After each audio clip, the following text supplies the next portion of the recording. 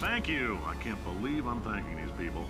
For staggering your way through Aperture Science's propulsion gel testing, you've made some real contributions to society for a change, and for that, humanity is grateful.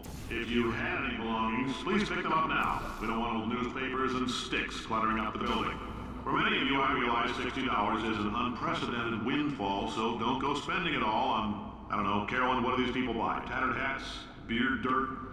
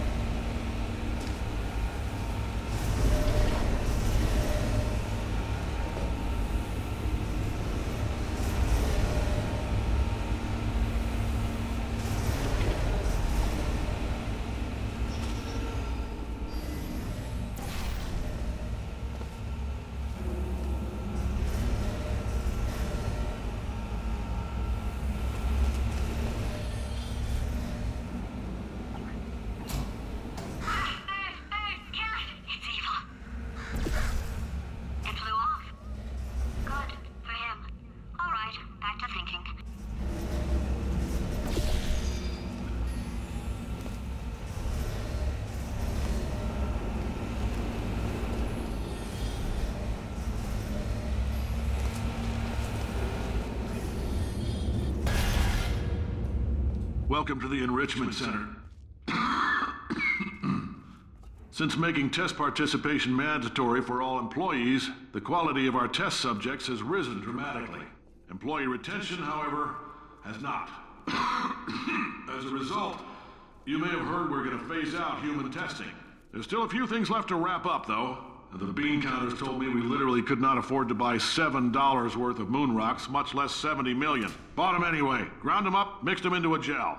And guess what? Ground up moon rocks are pure poison. I am deathly ill. Still, it turns out they're a great portal conductor. So now, we're going to see if jumping in and out of these new portals can somehow leach the lunar poison out of a man's bloodstream. When life gives you lemons, make lemonade. Let's all stay positive and do some science. That said, I would really appreciate it if you could test as fast as possible. Carolyn, please bring me more pain pills.